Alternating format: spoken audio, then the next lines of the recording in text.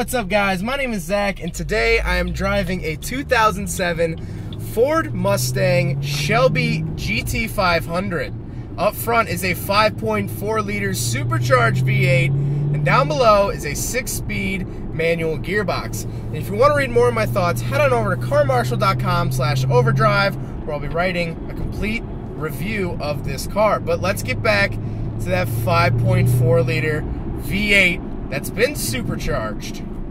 You gotta love a supercharged V8, right? I mean, that's just America in a nutshell.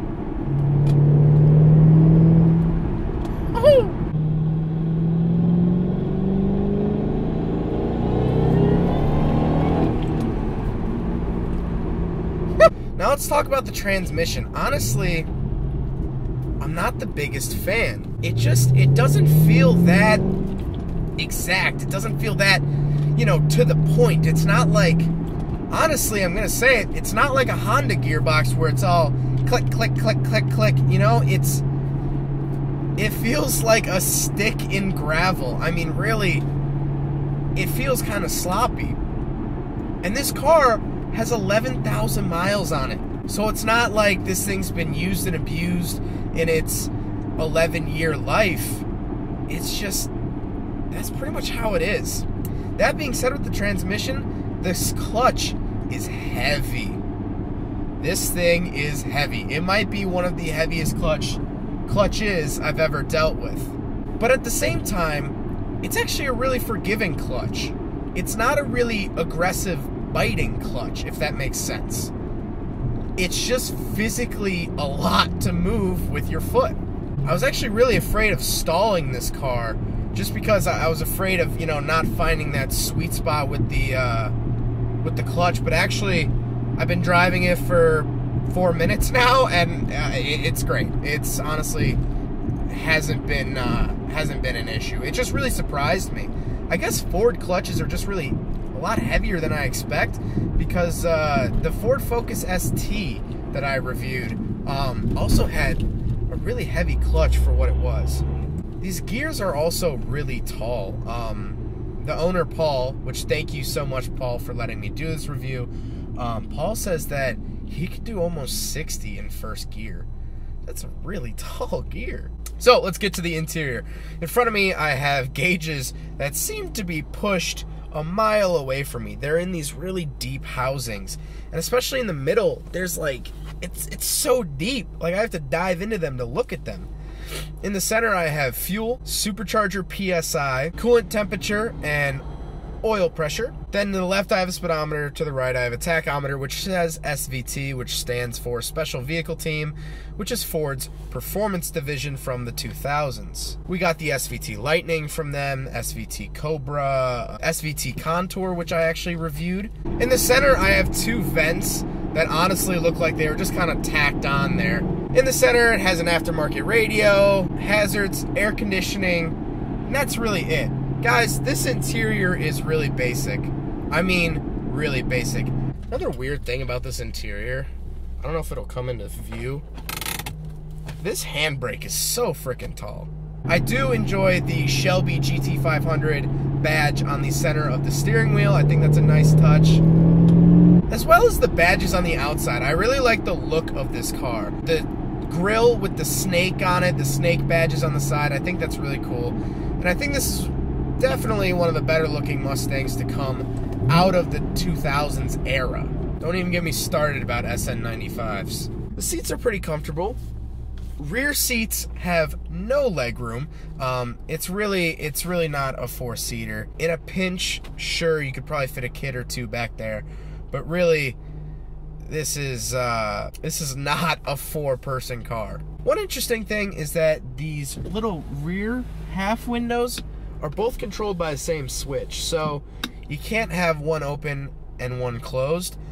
Really don't know why you would do that, but it's interesting that it's only controlled by one switch. If you do want to fold the roof down, there's two tabs on either side. You pull those out, and then there's a button, and it automatically retracts.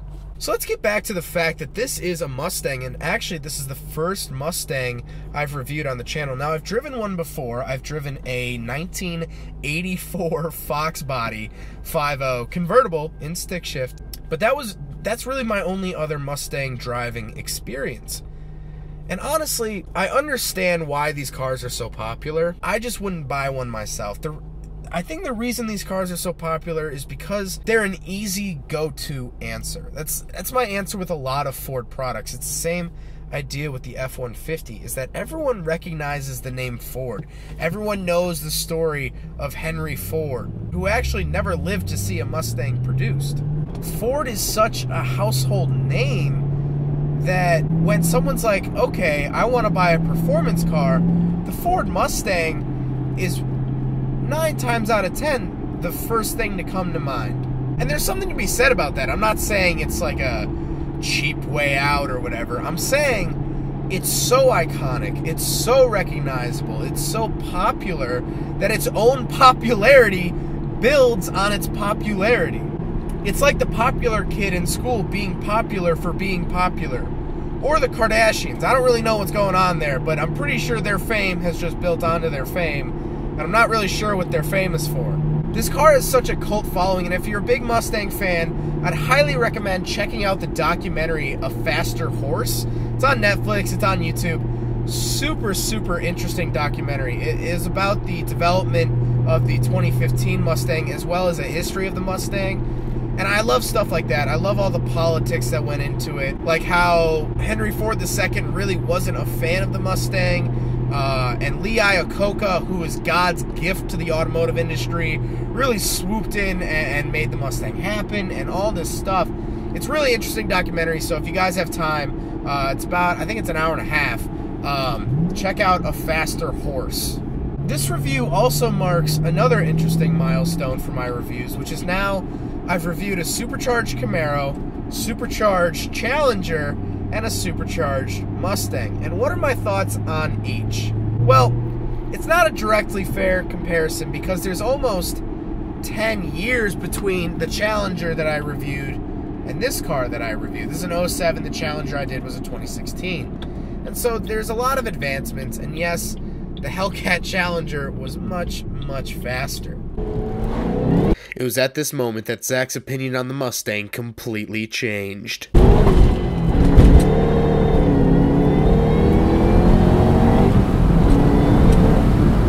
Wow, is that squirrely!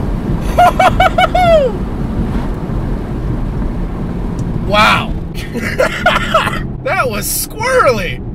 I'm not saying they're okay, but I kind of understand a lot of the Mustang videos now. I'd like to think that I'm a decently competent driver. No, I'm not a race car driver, and no, I haven't driven everything in the world, and I know I've only been driving for 5 years, but I've driven a lot of different things, and this might be the most squirrely car under hard acceleration I've ever driven. That really just blew my mind. Wow. That's all I could say is wow. That was... So between the Challenger, Camaro, and Mustang, how do I feel? Well, as you saw, the Mustang is by far the squirreliest. It's the rowdiest of the cars that I've driven. The Camaro felt the most, I want to say most precise, but the Camaro just felt purposefully built. It felt, the Challenger was all for show. The Challenger, the Hellcat's all about big numbers. It's about slamming it down on the table. I have 700 horsepower. What do you have? Not that? Haha, sucks to be you. The Camaro that I drove had similar horsepower, but it wasn't showboaty, it wasn't braggy, and neither is the Mustang. The Mustang isn't that shouty or braggy in my opinion, at least not as much as the Challenger, but there's something different between this and the Camaro. Not that either one is a better performing car, it's just they have very different feels. I don't want this to sound crudely, but I felt like the Camaro was built by a team of researchers. You know, like they had board meetings about the Camaro. But the Mustang, not that it's a build quality thing, but this kind of feels like it was built in a shed down in Kentucky. I mean, it feels like something someone put together. It doesn't feel like a group of suit and tie executives planned all of this stuff out. And the reason I say that is I feel like no logical board meeting will end with, yeah, but the car will just go all squirrely and stuff when you floor it. All right, good meeting, let's get lunch. No logical group of people allow that to happen. Oh, come on. I understand the Mustang videos. That was really eye-opening. The fact that it would not hold traction, and granted, it's 55 degrees today. It's by no means cold, but it's not the warmest. And it really got away from me. Now I'm interested to drive a newer Mustang. If anyone out there would like me to review their newer Mustang, please let me know. To see if it's changed. Well, I hope you guys enjoyed the video. I hope you guys learned something about the 2007 Mustang Shelby GT500. But I hope you guys enjoyed it. If you want to read my article, head on over to carmarshal.com. But don't forget to rate the video, comment on the video, and subscribe if you really liked it. Take care, guys. Here goes a sight from my soul.